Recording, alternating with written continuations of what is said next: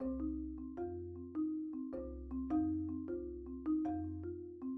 was interested in this class because it offered some skills that were a little bit more focused than what I'm getting in my program. It's getting so much hype that you pretty much can't finish a sentence without mentioning 3D printing.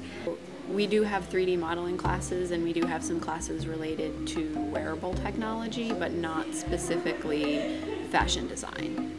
So the more we can get used to these products, the more we can rapid prototype, we can render samples so that when we talk about crazy concepts, people actually see what we're talking about. One of the coolest things about this is we are working off a MakerBot. If we can start to actually conceive of like designing off the MakerBot, the new filament that we're using is so impressive that it's no longer going to be an obstacle of materiality.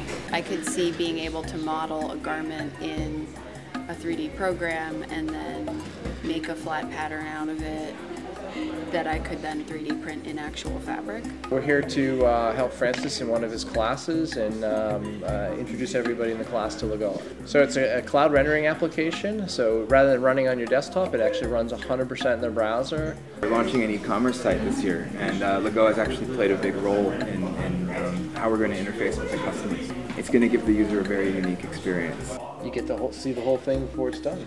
Yeah, there really aren't any surprises. I'm not sure that I know what's impossible now. That's part of what I'm learning through this class.